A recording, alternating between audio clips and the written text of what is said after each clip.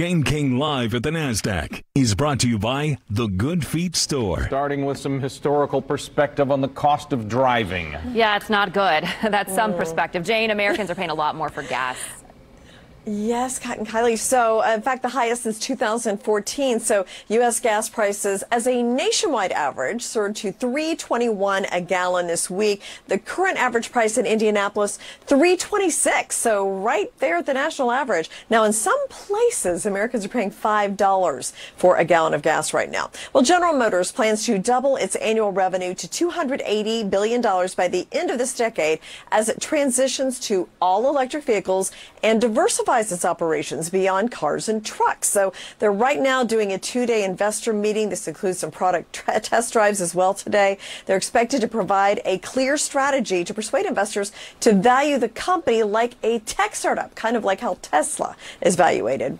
And Kellogg dealing with the strike at some of its plants. It may impact the cereal supply. The strike impacts Rice Krispies, Raisin Bran, Fruit Loops, Corn Flakes, and Frosted Flakes. About 1,500 hourly workers went on strike this week in Michigan, Pennsylvania, Tennessee, also Nebraska, and that could ultimately threaten the production of some of those iconic cereals. And toy makers giving us an idea of just how much of a delay there could be. And they're talking about perhaps 4 months. Toy manufacturers grappling with this, of course, supply chain bottleneck globally. It was made worse by the Suez Canal blockage in March, which still is impacting things. There have been power outages in China, a resin shortage, of course, COVID related to this as well. MGA Entertainment, for example, had anticipated a 50% sales growth this year. Now they think it's going to be more like 18 to 20%. Well, the Dow up yesterday 100 points.